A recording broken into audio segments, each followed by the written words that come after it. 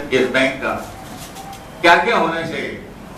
तब एक बात ये भी आया कि हम लोग एक प्रेस डे जो 16 नवंबर को आता है, उस प्रेस डे के दिन यहाँ के प्रेस मीडिया के जितने लोग काम करने वाले हैं, जिनका जो पेपर निकालते हैं, जो जर्नलिस्ट है, उनको भी हम इस 50 इयर्स का जो सेलिब्रेशन है उसमें एक जगह दें, उसमें लेके आए उनको, और उनका कंट्रीब्यूशन को भी हम अपने कंट्रीब्यूशन के साथ उसको भी हाईलाइट करें। हम लोग का ये मैनेजमेंट का तरफ से एक डिसीजन आया, जैसे अभी आप देखे हैं कि एक फुटबॉल प्रोग्राम चल रहा है ऑलरेडी, और कुछ कल्चरल प्रोग्राम भी होने वाला है। मैं आपसे आप लोग सबसे क्षमा चाहूंगा कि हम लोग 16 नवंबर को ये प्रोग्राम नहीं कर पाए। ये प्रोग्राम एक्चुअली 16 नवंबर को हम लोगों को करना था।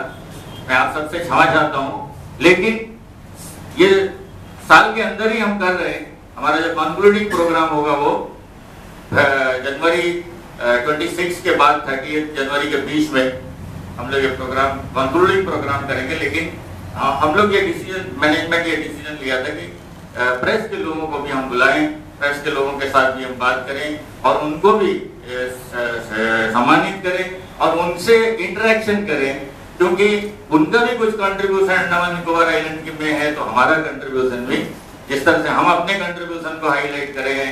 हम लोग बताते हैं कि 50 साल में ये बैंक यहाँ से यहाँ गया, तो 85,000 रुपए से शुरू करके हम लोग पहुंचे हैं।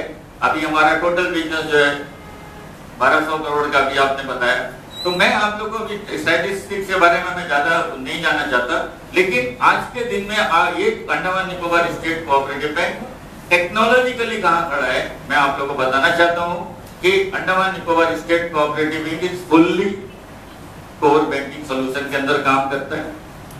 ये रुपे डेबिट कार्ड इशू करता है। जो RuPay debit card domestic card है, हमारा इंडियन ओरिजिन